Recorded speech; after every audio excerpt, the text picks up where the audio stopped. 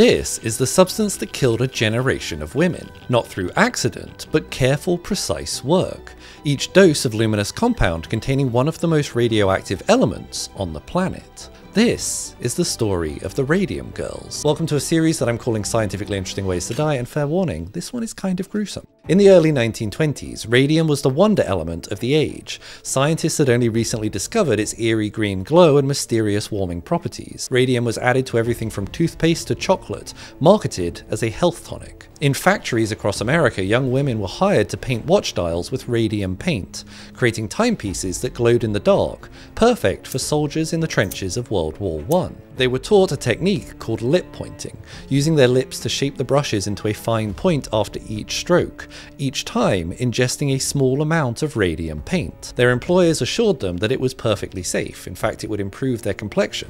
Their employers were wrong. Radium has a half-life of 1,600 years. When ingested, because it has two free valence electrons, just like calcium, the body mistakes it for calcium and deposits it directly into the skeleton. Once there, it continuously bombards the surrounding tissue with a shower of alpha radiation, crashing through the DNA of nearby cells and irradiating the body from the inside out.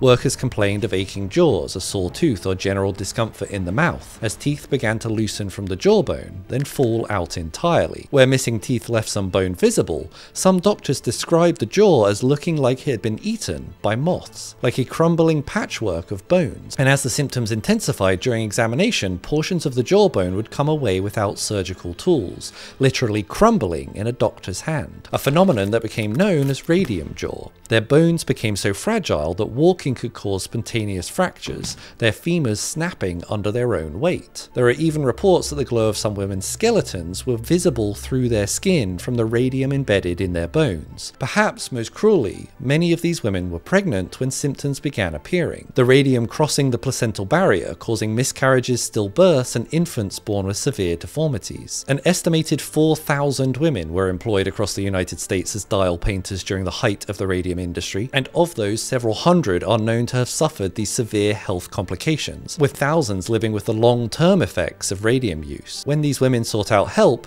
the companies launched massive campaigns to discredit them. Medical records were falsified, death certificates were altered to list syphilis as a cause of death, an attempt to blame the women's loose morals rather than workplace poisoning. This tragedy sparked landmark legal battles that fundamentally changed US labor laws and reformed occupational safety standards. The Radium Girls story standing as an important reminder that glowing feedback at work should never be literal. If you like science that proves that some corporate jobs really do work you to death, follow for more.